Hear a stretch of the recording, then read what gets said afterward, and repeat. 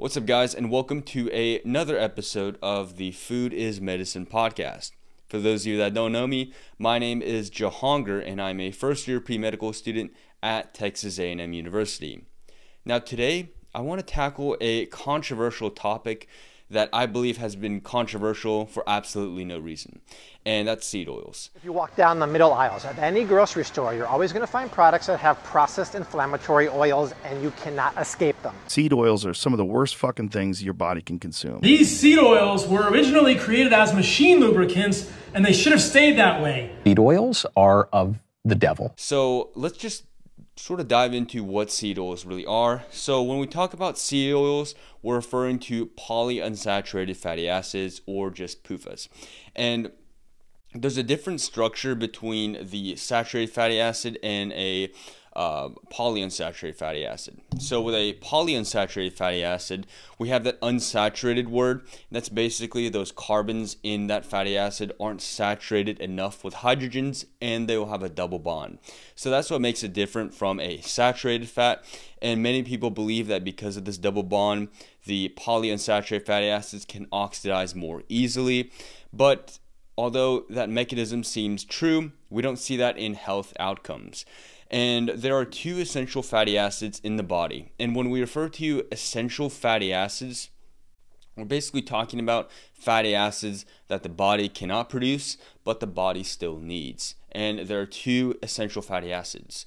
It's linoleic acid, and we have linolenic acid.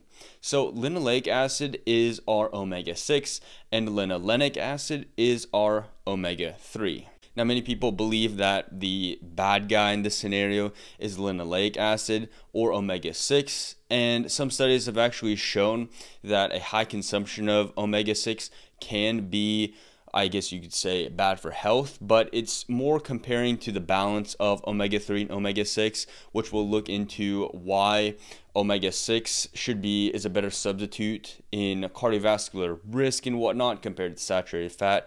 And a lot of people in the anti-seed oil community will say that seed oils are bad because when you fry them, it'll oxidize, and it just really leads to terrible health consequences. But then again, if you heat up an oil to 350 or 375 degrees Fahrenheit to such a high temperature, the oil is going to oxidize. If you did that same thing with olive oil or maybe even butter, the oil would still oxidize. And we already know that fried foods are detrimental for our health. So it really matters on the preparation of that oil and what it's used for cooking. So it's pretty much the basics of seed oils, and unlike a lot of seed oil videos, I'm actually going to go through the research to look into the health effects of seed oils and basically focusing on the cardiovascular realm of seed oils, because the number one killer in America and maybe even the world, mostly developed countries, is heart disease, atherosclerosis, coronary artery disease, and whatnot. Okay, so there's this first paper by PubMed, which is looking at dietary linoleic acid and the risk of coronary heart disease, which is a big heart or cardiovascular disease in American developed countries. And this is a systematic review and a meta-analysis of prospective cohort study. So when looking at these case studies, we really want to look at the background, because someone like you and me who aren't really experts in this field, we really need to understand the background of the information. So it's basically saying previous studies on the intake of linoleic acid, predominantly the omega-6 fatty acid, and coronary heart disease risk have generated inconsistent results, and they've performed a systematic review of meta-analysis. And look at this. In the prospective observational study, dietary linoleic acid is inversely associated with coronary heart disease risk in dose-response manner. And this data provided support for the current recommendation to replace saturated fat with polyunsaturated fat for the primary prevention of coronary heart disease. All right, next study is from the Cochrane Library. Hopefully I'm pronouncing that correctly, but this is a a very trusted library of just resources or just evidence in general for looking at these meta-analyses and cohort studies. So let's look at this one. Reduction in saturated fat intake for cardiovascular disease. So this is basically looking at saturated fat, because I know people in the anti-seed oil community will say that you can eat as much saturated fat as you want, you can eat butter and coconut oil and as much meat as you want, and there's no such thing as too much, which is just untrue. There's always too much of anything, and I'm not against saturated fats. I love meat and I love butter, I love coconut oil, but I'm not out here demonizing the foods that we eat when things like polyunsaturated fatty acids or these seed oils have actually been shown to reduce cardiovascular risk.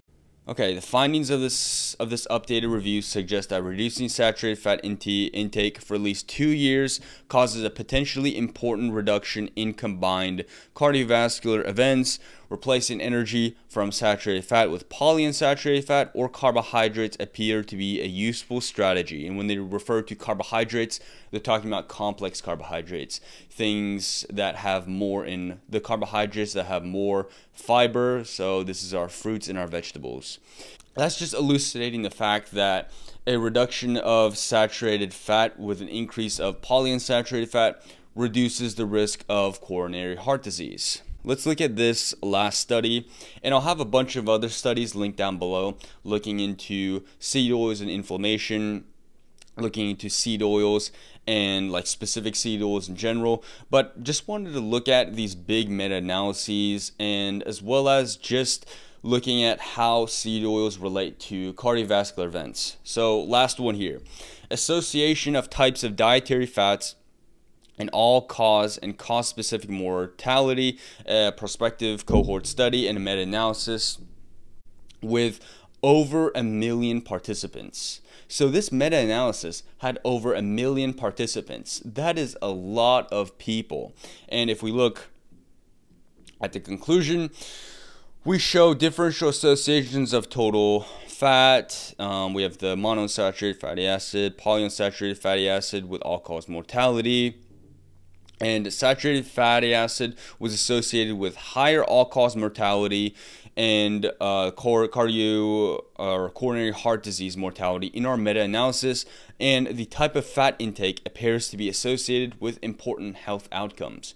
So from a meta-analysis of over 1 million participants, it has been shown that saturated fats can increase all-cause mortality and coronary heart disease mortality. So that's a lot of people, and it's really hard to go against this evidence when there's also a lot more evidence that's backing up the claim that polyunsaturated fats are very beneficial in the substitution. When you substitute saturated fatty acids with polyunsaturated fatty acids, you will see a reduced risk in cardiovascular disease risk.